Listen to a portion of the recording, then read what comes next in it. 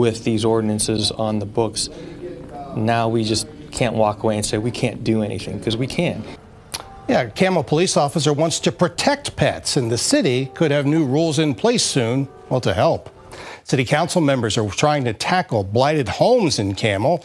Now, but they say many instances of housing violations also involve pets living in poor conditions.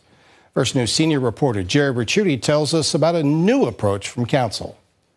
These are just some of the images Campbell police have encountered when they've been called to check on abandoned or mistreated dogs or other animals. It's prevalent, it's ongoing. Officer Jim Conroy handles most of the abuse cases for the department and tells me instances of mistreatment often go hand in hand with blight. Every one of these that I come up on that have been there for a while, there's rat holes.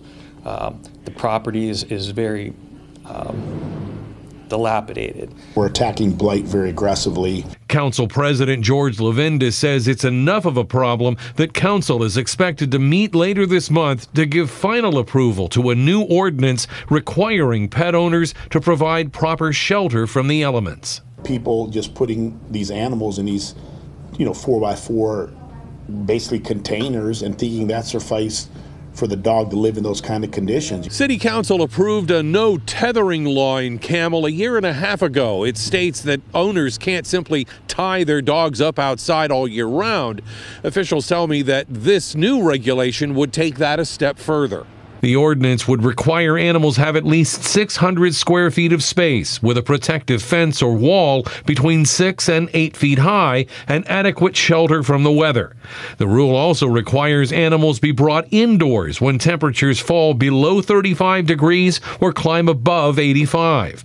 Violators could be charged with misdemeanors and fined or have their animals seized. This puts the ability in our hands to take action. If approved, the new ordinance would go into effect in 30 days.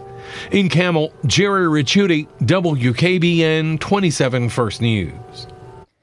Hi everyone, I'm Lindsay Watson. Thanks for watching the WKBN 27 First News YouTube channel. If you want more video news, subscribe to our channel. And don't forget to download the WKBN 27 First News app for breaking news alerts.